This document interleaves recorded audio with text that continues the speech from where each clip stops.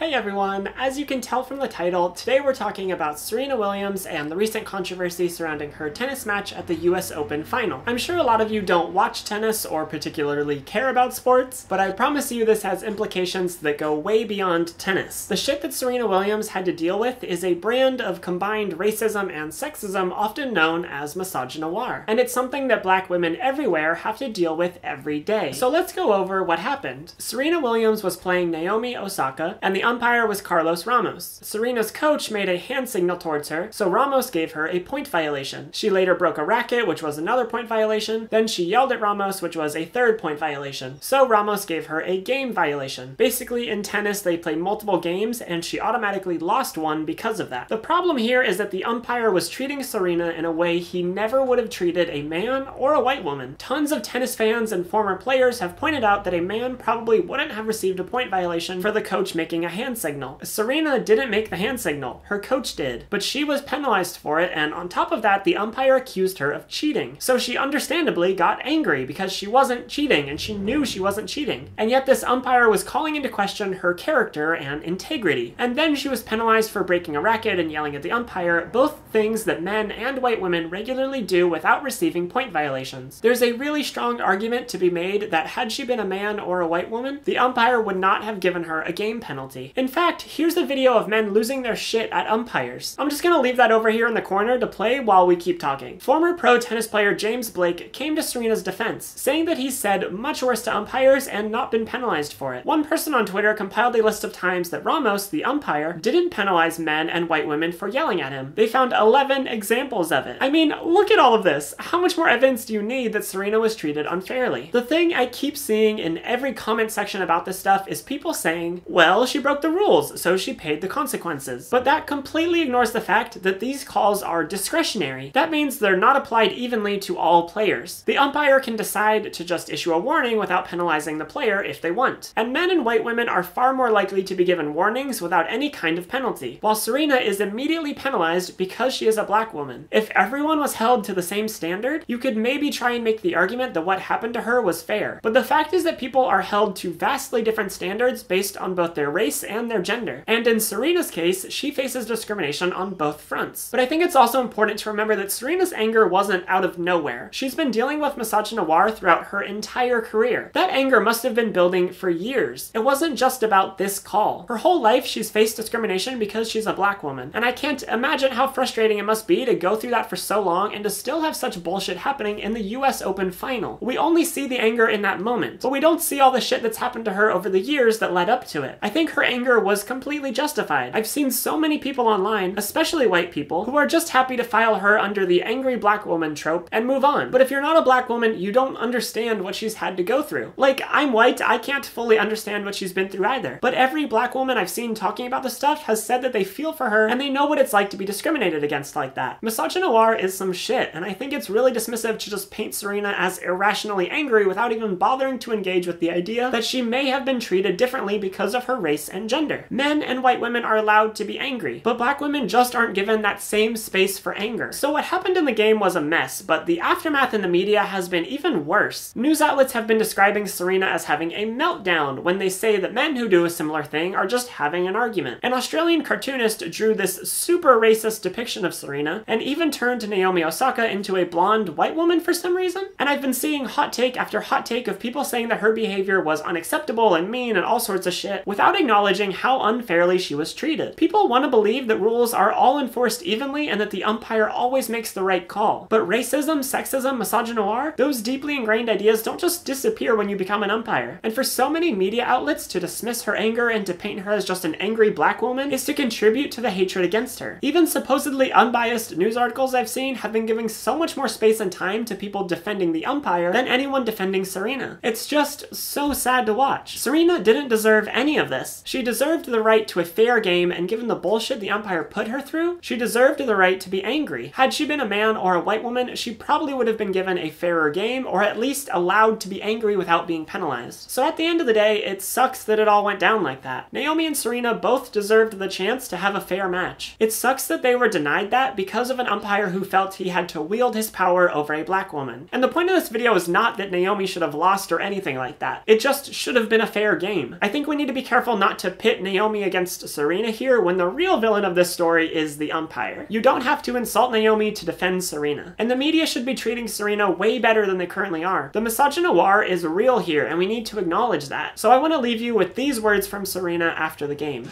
I just feel like the fact that I have to go through this is just an example for the next person that has emotions and that want to express themselves and they want to be a strong woman, and they're going to be allowed to do that because of today. Maybe it didn't work out for me, but it's going to work out for the next person. She's had to go through a lot of shit, but hopefully things will get better if we can actually acknowledge what went wrong and listen to the Black women who are telling us about the discrimination they face in professional tennis and in everyday life. I mean, in general, just fucking listen to Black women. Anyway, that's all I had for you today. Thanks so much for watching, and I'll see you next time.